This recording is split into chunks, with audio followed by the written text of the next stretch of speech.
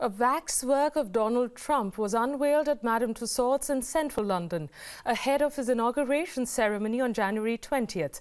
The artists plan to have the full-size figure completed in time for his inauguration on 20th January. Madame Tussauds in London will be keeping a keen eye on how the public interacts with their new wax figure. A team of special artists took 5 months to make their new Trump figures, and each costs £1,50,000.